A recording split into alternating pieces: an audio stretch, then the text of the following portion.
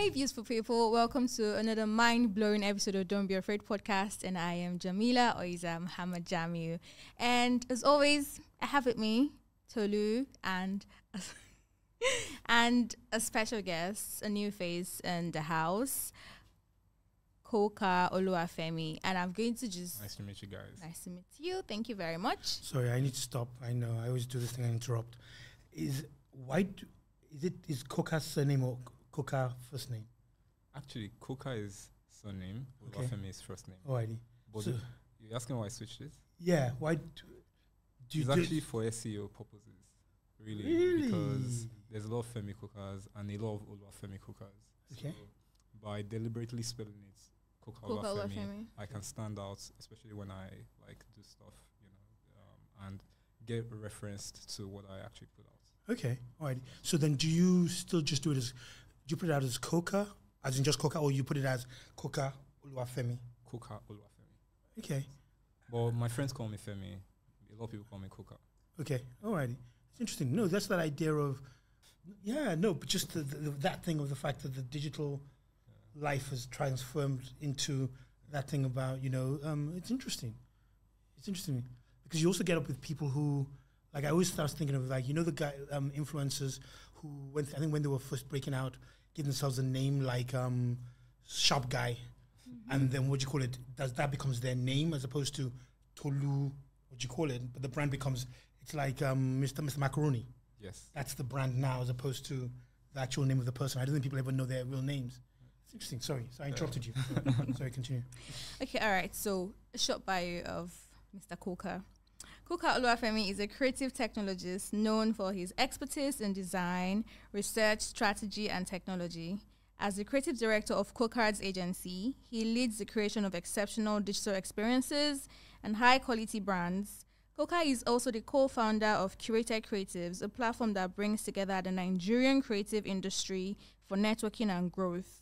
It's a diverse range of interests, including astrophysics and philosophy.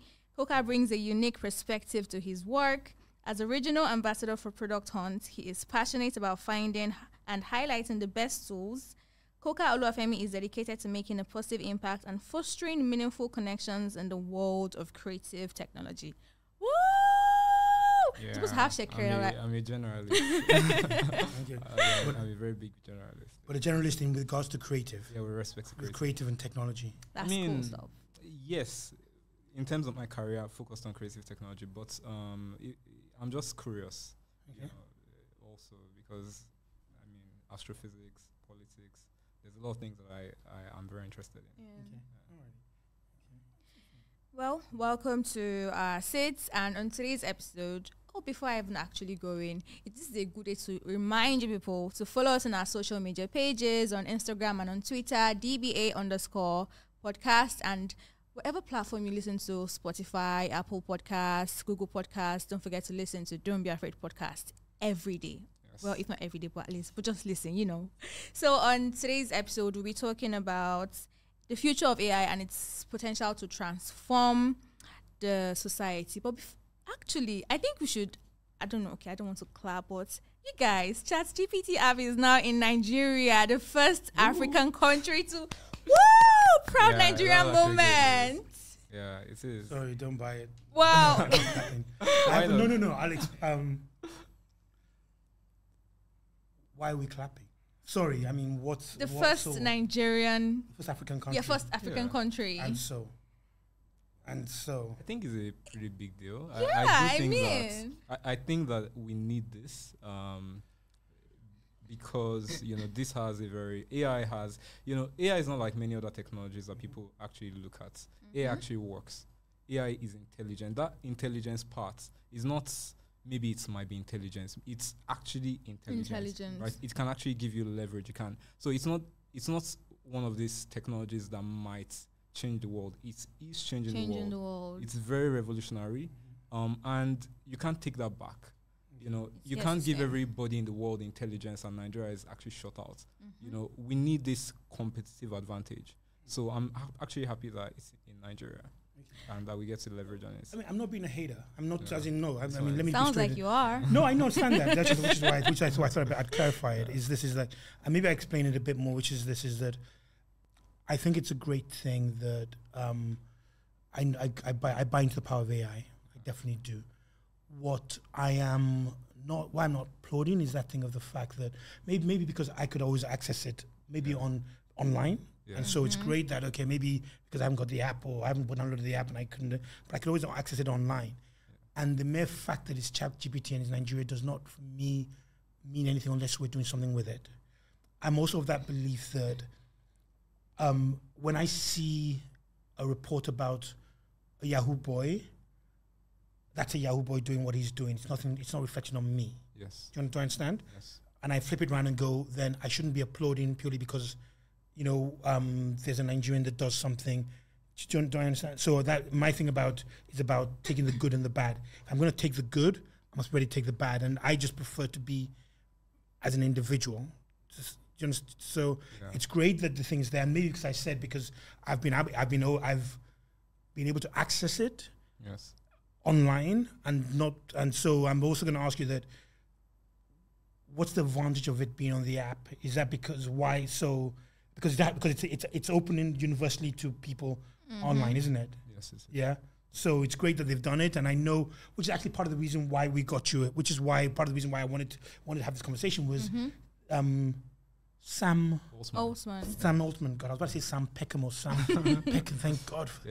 Was here. Yeah, it was. Now that I'm going to be honest, when I heard about that, a big part of me was jealous that I wasn't there for the event. It was because I still remember when, and this is name dropping, I remember when Jack Dorsey came from Twitter, and it was a big thing about the fact that some people are going to go there and meet him, and I had my picture taken next to him and all that kind of stuff. And I just sort of thought, well, hang on a second, this guy was here and I didn't even hear about it, but you attended. Yes, that was fantastic. Mm-hmm. What was it like? What was it about? I mean, it was fantastic.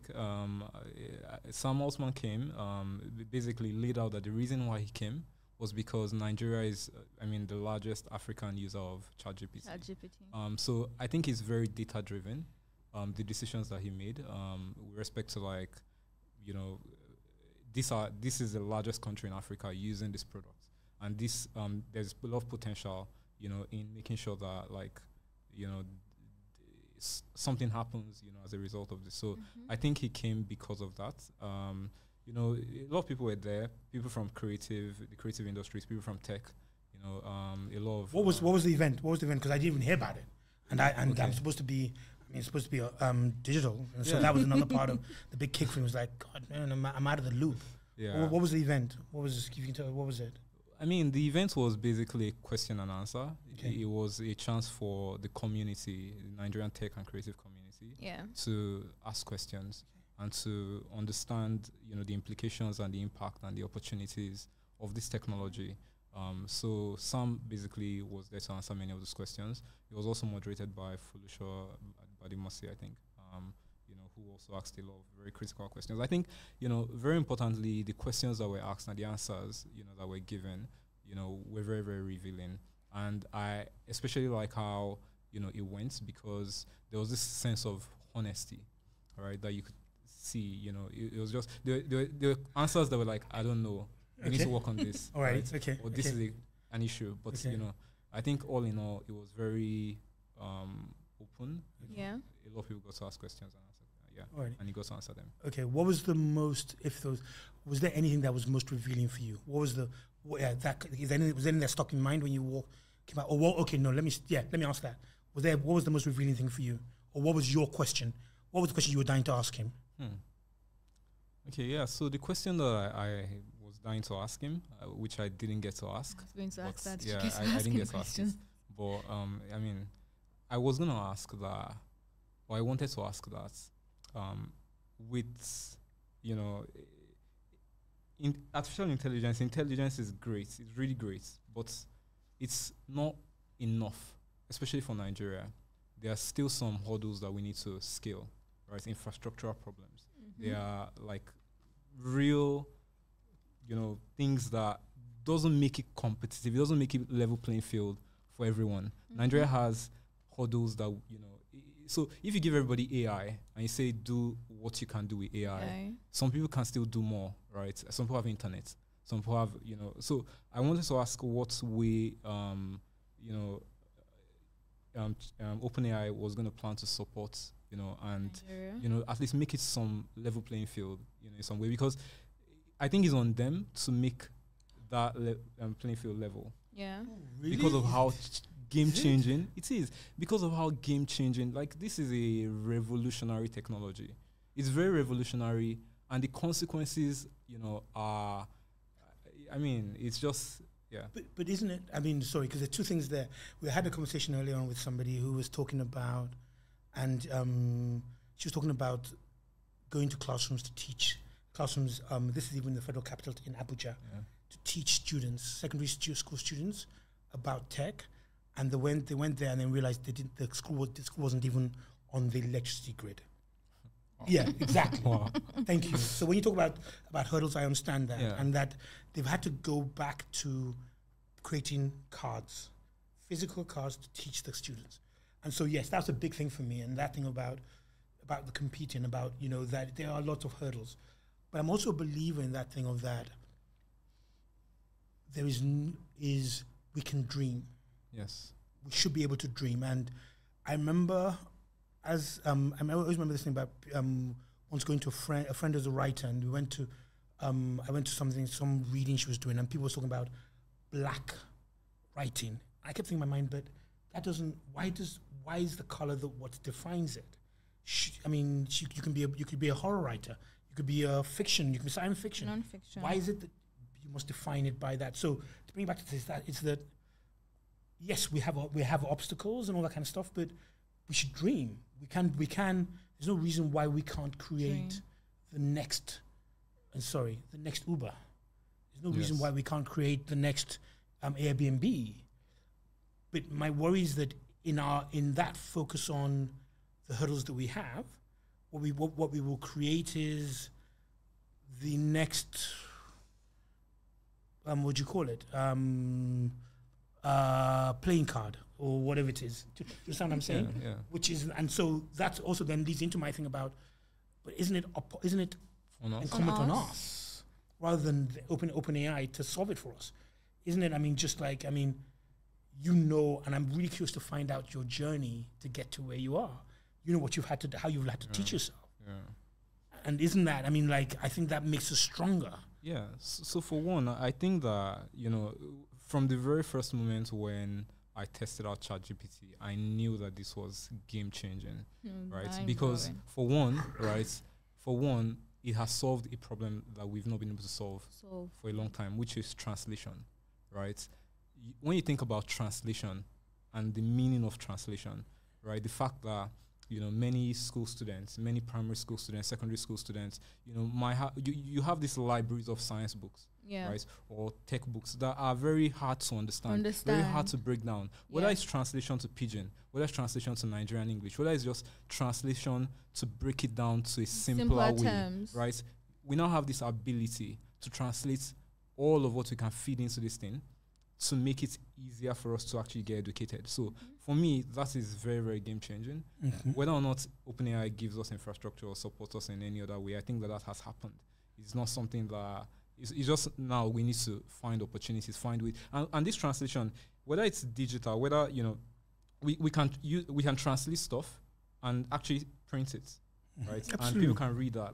So without the infrastructure, it doesn't mean that it cannot actually create real possibilities for us. So I'm very, very excited about what this means and how people would actually use it. But yeah. Are you afraid at all? Because because you can't. Don't be afraid. I think, I think it's look, you can't get away from the conversation you're having about AI right now. Yeah. It's very divisive. As in, you've got the one camp that's sort of saying about how wonderful it is. The other camp that's saying, look, this is the end of the world. Yeah. Potentially. Yeah. It's going to destroy you. Yeah, exactly. And that, that kind of stuff. I saw one article that said it was going to the former CEO of Google said that AI is going to destroy us, and I'm like, no, I think that was clickbait. The guy was talking about the fact that is it the guy who resigned from Google? Yeah. Yeah, no, it wasn't the CEO. He was one of the guys, one of the heads of the AI thing. Oh. Yeah, but when you then read through it, what he was saying was about he was stepping away not because he was going to create. It was about the need to find the power of it and the need to regulate it or to find ways of regulating it, and that's it. And so, which is what I mean about how divisive it is, and that the media spending things. Sorry, but that's it. So this is like, you talk about how exciting it is. I mean, but somebody who says the translation's right? Okay. So actually, where I'm going to land on now is what I'm still trying to figure out, because I think that's where the issue is. AI is not bad, right? It's human actors who use these things unethically. That's where the problem is. Preach. Is that what you guys young guys say? Or whatever it is. Preach. Yeah. Word. You know, when you think about, I mean, I don't know if you heard about the whole scandal of was it Stable Diffusion and Midjourney stealing artist images and all that.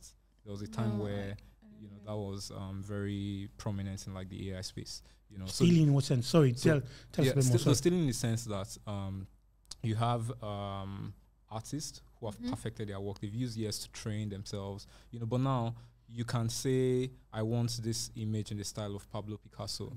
And it's not Pablo Picasso, but it gives you exactly it's similar. And you might say that's great for like Pablo Picasso is dead, right? But there are living artists who cannot even, they see their work out there, but they cannot, so it's trained on their work. But I feel like there would be a difference. Even if you create it to be so similar, there would be something very distinctive that would be very different. I mean, I don't doubt that. No, but it's not coming to their work. It's coming to be in the style of their work, isn't it? Yes, in the style of their work. Yes, but the issue there is that this technology, if the companies if Stable Diffusion and Midjourney, right, if they didn't scrape the internet to pick out living artist works, right, the technology will still be the technology. The technology will still be able to do everything it can do. So this is an issue of ethics. And you see other guys who basically did that without taking people's work, right? It can still do all of what it can do, but they don't have that moral, ethical dilemma because they went through the proper processes. So I do think that we just need more oversight, right, in terms of like ethics, in terms of how people actually go about, using work, doing. I don't know. People just need to be more ethical, right? Because this is amplified when you then train an AI, on top of a very shaky foundation. Oh yeah, no, I agree. I mean, I'm very much. I mean, it calls to all this. I mean, you talk about philosophy as well. That thing of, again, that idea of like a human's evil. Yeah. Sorry, I mean, not tech, but it is somebody was saying earlier on about that idea that if you're a bad person, being online just helps you amplify it. It's not. It just brings out the truth in you, and that kind of thing. Yes. So that's the question around that thing of, I agree with you about the ethics of it. I agree with you. I think that, and I'm not being a conspiracy theorist or whatever it is. I think we haven't even known what they can do with it. I fear what the governments and because somebody once said that the next world war isn't going to be. It's not going to be. It's going to be online. True. It's going to be so online. True. So from even we've heard about Cambridge Analytica and all that kind of stuff, and about the manipulation, all that kind of stuff, and it is. And you talk about deep fakes and etc. And it's that question of like, listen, look, is there the need for people to be ethical, let alone what governments are going to do with it? That idea and that ability to do stuff, and it is. It's a very stuff. Exactly, and it is. It's awe-inspiring in being really exciting, but also awe-inspiring in being frightening as well, as the fact that. But I agree with you, which is this is like, we can't close the door. I actually want to pose a question, because I think this is what we need to think about, but this is also, I think it's scary to think about this. And it's the issue of AGI, artificial general intelligence. So I remember when I was watching this interview from Elon Musk, and they were asking him about, technologies that he had seen that, actually shocked him. And he mentioned DeepMind, which is actually a company that he has invested in. But when you look at DeepMind's mission, right, DeepMind's mission is to actually create an AGI. And when you look at the definition of AGI, they want to create a system or an entity that is more intelligent than the collective humanity. So their mission is, at the end of this project, we're going to come up with an intelligence Mm-hmm. that is more intelligent than everybody in the world put together. Do you think that's possible though? It is possible. I don't say feel like it's possible because I mean it's tech and the people behind it are humans. You're making use of their brains. yes. If you can do something like that, you cannot create something that will be much more intelligent than you. So there is reason why I think that might be possible. I don't know if it's possible because it hasn't been done yet, but I'll say might Fingers be crossed. possible. Yeah. So there's this theory called computational theory of mind. I think it was proposed by Alan Turing, the guy who literally came up with like Turing machines, which says how to gauge intelligence, especially from like a computer and machine, right? And it looks at how it looks at the notion of intelligence, right? And how we are, what goes on in our brains. So I'm not really explaining this well, but how it's what it says is that your brain is like a hardware. Intelligence is not in your brain. Your brain is just like this, carrier, right? The same way in a computer, the hardware is not intelligence. Something else is going on, right? So what is going on, right, is information processing, right? The brain is very efficient at processing information. And we're building machines that can get smaller, that can get much more. So in a way, a lot of people believe that this is possible. A lot of people are working hard towards this. I mean, the brightest research scientists in the world are all working towards this, so I mean, I don't know what will happen when we realize that maybe this might be a possibility. I think so, because what you talk about the brain being a hardware, there's this, I mean, I don't know whether it's Socrates thank you, or Plato that said something about we're all born with that same intelligence.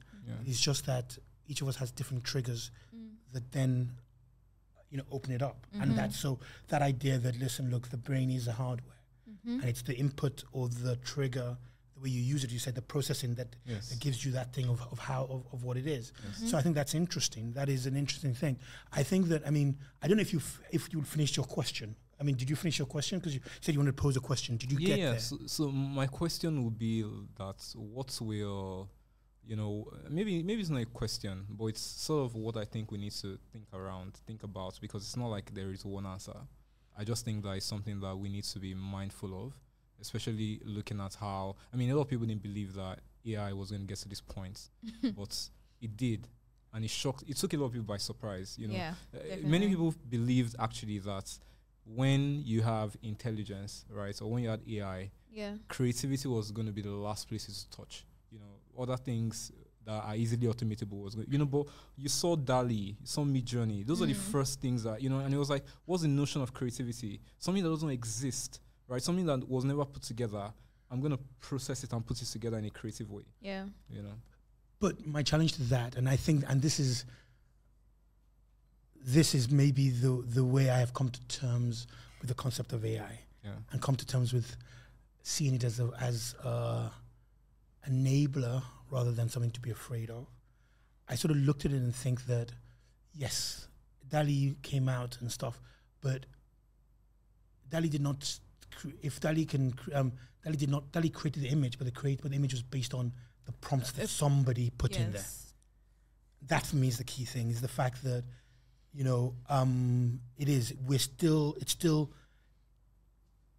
it's still based on on our creativity, on our request. The change is that the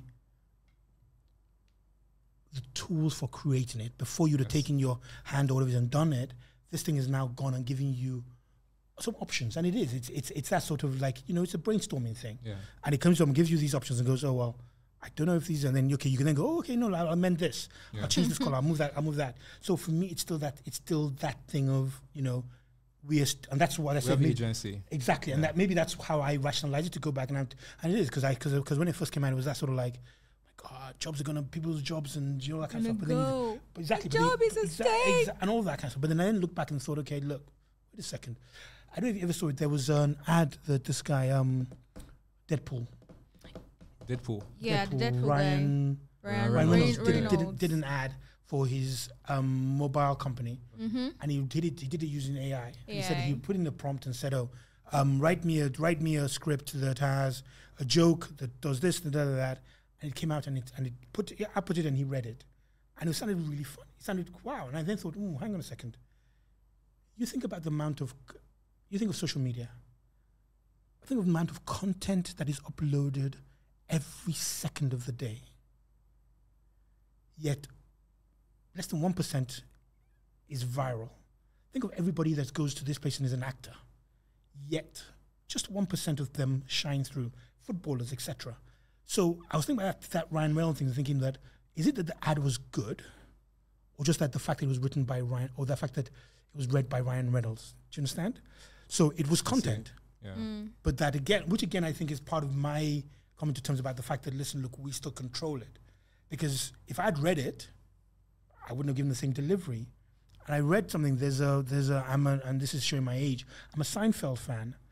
And there's a great scene where they have to do a line called, these pretzels are making me thirsty. And there are four main characters. Each one of them lives in a different way.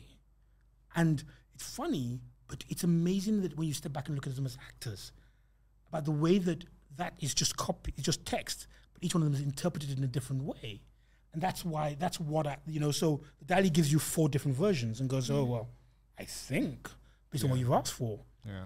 And then you then go there. So as I said, maybe that's me rationalizing to go, oh, yeah, I don't think the world's dead yet. And it is, but it is the shifting of it and saying, listen, look, we still have control.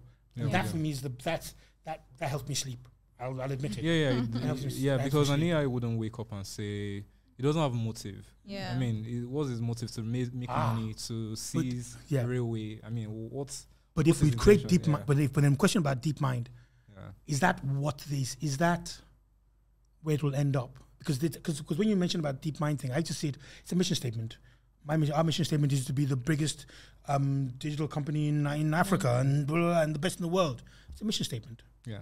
And which is great, and it just gives you, when you wake up in the morning, you go towards it and gives you a goal. So that's how I treat that. But if they achieve it, as you said, will it wake up and decide that, listen, look? So I think that the guardrail for that, these research companies, they don't have all of the power. They can do research and come up with these amazing models that can do incredible things. But AI still needs hardware. I think the companies that, because hardware is not something that an AI will just make by itself. You look at companies like NVIDIA, or NVIDIA, look at those people who actually create the process, and that's not scalable. It's not, the AI cannot take control of that, but it needs that. I mean, the AI would need hardware to continue to replicate itself. In any case, it wants to go rogue. So I think that that's, that's how to... Okay. Have you seen, there's a program, and I can't remember the bloody name of it. There was a series where it was basically around, I'll try and Google it in a second, where it was about the machine taking over. And it was almost that idea of the fact that the machine had learned how to hook itself up, so that the guardrails that we thought were there, it was able to understand and circumvent it. Yeah. So I mean, what do you call it? It's a film. Yeah, which is it. And we watch it because of the fact that, listen, it's entertainment. But it's that sort of like, it's still human imagination. And so whether or not that kind of thing, and I hope so, I do hope that, I don't know if, I mean, when we talk about, like even the deep mind thing, what I sort of look at is think that they say that the human brain, we haven't even accessed it. As humans, we don't even access a percentage of it. Yeah. So I'm hoping that maybe the AI, the deep mind will never, because we don't even access our full intelligence, we'll never reach that. I actually have an answer, but I'm going to be paraphrasing someone's answer. I'm going to be paraphrasing Elon Musk's answer to the same question. Okay. So they asked him, I think, the same question, that what happens when AGI just goes rogue and decides to take over the world? And he mentioned that, so let me first of all state that Neuralink this company, basically they just got approved for human trials, I think yesterday. So that means that, and if you look at what Neuralink does, Neuralink is basically a interface for the brain. Right? It's saying that instead of, so how they trained it was, or how they basically go about this is that they understand what fires in the brain when you do certain things, and then they try to reverse engineer it. So they try and see if they fire those things in your brain. So let's say if I raise this mic up, right, there's some parts in my brain that lights up. So when they reverse engineer it and they light those parts in my brain that light up, my hand go up, right? That's the whole point. And that has proven to be successful. They were able to test it with a monkey, playing a game and all of that. So now that they're going into human trials, what he has said was that the first phase was going to be looking at how they can, get people who maybe lost their limbs or stuff to walk again, to regain parts of their body that they've lost. But now the second part is where the answer is, because he said that he's hoping that in the future, if AI goes rogue, humans can just they're already computers, so they'll just, go and fight the AI in this. That's a very sci-fi ending. It is. But no, it is, and it's almost, it's back to the, that thing of even the people talk about, climate change and that belief that, listen, look, yes, it's a real thing, but that it's, I think it was you that said it about our capacity to change, our capacity to get better, and that thing of listen, look, we will learn it, and so we will solve climate change. That there are people that will wake up tomorrow and find a solution to it. Yeah. So it is, and I think that again, it's that thing of, I don't know if they are fearmongers because it builds the hype, which feeds back to why I'm not applauding. I'm not applauding for ChatGPT. Yeah. I believe that it's an amazing thing, but I also believe it is hype. Yeah, there's good reason to actually be. There's very, very good reason, because this is not to say that because of all these positives, it doesn't have consequences. There are consequences that can come from this that we should really, really look out for. That we should make sure. Consequences like disinformation, right? The massive amount of disinformation. People just even, you can craft something without any real essence, and it's just well written, and people would, I've actually seen some things on Twitter. I've seen even people using deep fakes and stuff to try and say something that somebody didn't say, but from the standpoint of, say, Putin. So Putin is giving advice to Africa on how they should treat their resources. Obviously, this is not Putin, but there is what happens is that with that, and as these tools get better, and you can't distinguish between the real Putin and the deep fake Putin, you can get very, very deceptive. So, and I think that those are the areas where regulation has to focus on. That those are the areas where governance, policy, governments need to come in and say that these are the laws that we are putting on the ground. This is how we have to vet it, and work with these companies to basically ensure it's or make sure. Yeah, I think you're right. I think that what you call it's an interesting one, because I think that deepfakes have always existed. It's just that we're now more aware of it. That's me believing it, which is we've always heard rumors. Yeah. We heard that Sean Connery was Nigerian, or that Roger Miller was Nigerian. Stories or whatever it is that come up with, and people always said it, and you've always been able to laugh it off and stuff like that. Yeah, but it's more difficult now. We had a colleague was showing, a friend was showing an image recently, and what was amazing was this was none of us, I think he showed it to a few of us, none of us were trying to figure out whether it was real or not. Somebody said, "Oh, no, it's fake." And then why? He said, "Oh, it's got 7 fingers." None of us had noticed that. Wow. Even the person who had shown it hadn't noticed that. And it is, and it was like, it was that kind of interesting thing about the fact that, there is, it existed and all that kind of stuff. But so no, my thing about why I say that it's hype, and I think it's a great thing. I'm excited by technology. Yeah. I'm excited about the prospect of it, and I think that I'm excited by the conversations that we need to have around it. Yeah. I think you're right about that thing of listen, look, you can't close the door. Yeah. You can't bury your head in the sand and assume that it's not. It exists. Yeah. And unless you wake up to it and find a way and come to terms with it, you're going to be left behind. A couple of months ago, I was hearing somebody talking about and they're talking about a prompt engineer. I'd never heard of that. Yeah. You know, I mean, sorry, I mean, would you call it? I have gray hairs and stuff, and I still remember, you know, the people now whose job title is content creator. Years ago, what were you doing? So which one is that one? And now we've got prompt engineer, and so that is just nice about the evolution of life. Yeah. So I am excited by it. I think that, again, in that sort of be afraid, don't be afraid, I think that being aware of it is a great thing.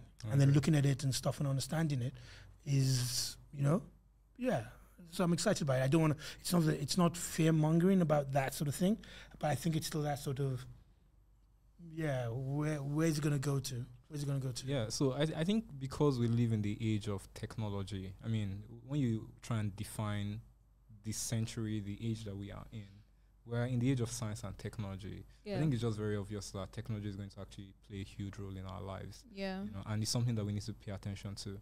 And not just AI. AI is just one technology. One of the There are going to many. be tons of technology. I mean, as a matter of fact, I think we're going to get into an accelerated pace of just, you know, transformative technologies that will affect our lives. So I think everybody should be a technologist.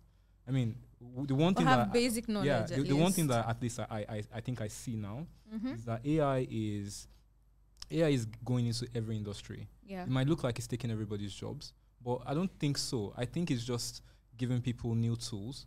But it's in fashion, it's in food, it's in banking, it's in creativity. It's in social everywhere. media, you know, like and it's unifying all industries. I got it. I mean, because I was going to come back to you with a question, but I want to. Some months back, there's this AI chatbots on Snapchat. I didn't get to have it until like weeks back, and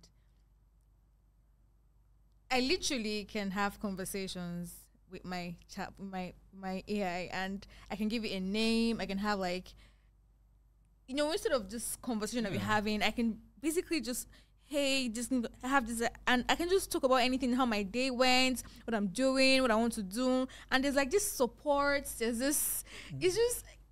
So yesterday I was thinking about it because I asked it a question. I was just thinking about it. So if I don't go out, I'll just be in my house and I'll just be chatting with my because I actually named my AI body. So I'll be chatting with body as like I'm chatting with a normal person, but I'm not. And I kind of felt like, isn't this going to take away the human interaction that we would have with people? Because once you feel very comfortable chatting with your AI, how and maybe your friend offends you. And like, oh no, I'm not talking to her. She offended me. Let me talk to my AI. And then he gives me like, oh, am I saying he? Again, advice from my AI. I don't know. It's just really mind blowing, honestly. I think so. Yeah, absolutely. I think it's really mind blowing. I mean, and TikTok is coming with jazz, so it's called Toku. Is it Toka?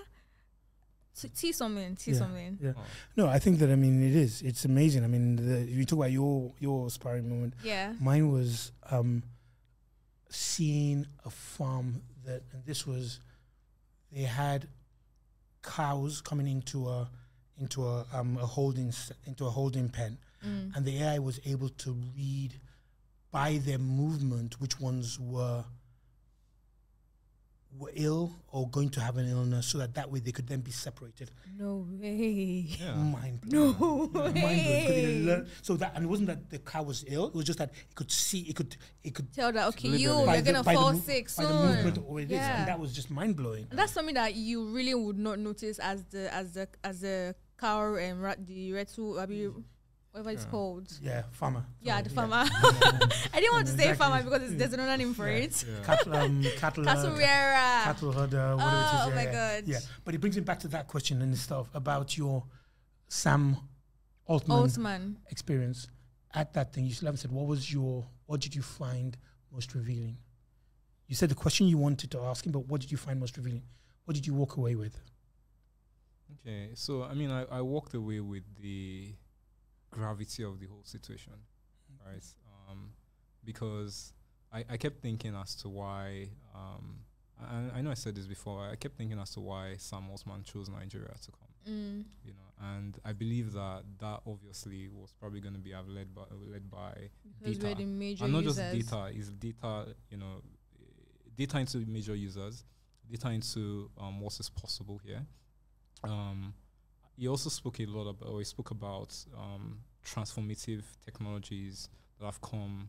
You know, he spoke about the calculator. He spoke about photography. Just a couple of, you know, mind changing. And in retrospect, we might not see it that way because, you know, these are things that are part of our lives now, right? But it was reassuring to know that these technologies came, but it didn't really take away human, you know, interaction. It didn't take away lots of things that, you know, we would imagine that, you know. I mean, before when the photograph was invented, before then, the way people captured stories was painting. You know, so you had really amazing artists that would paint you a portrait, and you could preserve that. But that took away jobs of painters, right? You know, you had calculators. That took away jobs of you know, I don't know what you call mental arithmetic. Yeah, you know, you had what do you call these guys? The printing, when the printing press came, that took away jobs of calligraphers and, you know, people who, you know, did, you know, but what it did was that it gave a lot of people access. Now a lot of people can become at least can become mathematical. A lot of people can capture their memories. You know, even more so now with your mobile phone. You know, and I think that what this is going to do is that it's going to give a lot of people access to intelligence, right? It's intelligence now will be you have no reason to say I did something shabbily or I did something without really processing it enough. You know, when you have tools there, and not even just when you have tools there, when that is the barest minimum, that's the competitive advantage, right? Every other person is going to use intelligence to leverage what they're doing. So if you're not doing that, if you're still not intelligent, right, in what you're actually doing, then something is going to be missing. Okay. So that's what I think. That's what I took away. Yeah. No, I mean, yeah, it is, because I was saying, I mean, sorry, I was smiling at it because I was saying that it is, and I said, like, you know, I've been trying to find the ways to come to terms with the power of it. And it is. It's the fact that I remember, you know, the camera came, and then it moved into a camera phone, and stuff like that, and we've evolved. Yeah, and really as human beings, we continue to evolve, and that's the way it is. Were any of you born before 2000? Yes. Okay. Please. I remember the idea that the world was going to end at 2000. Yeah. Y2K, because it was going to be, that was it. Computers were going to shut down because they didn't know what to do and stuff. But whatever it is, and with each fear, human beings, and I think you said it, we evolve. We find it's our nature to find a solution and to keep on going at it.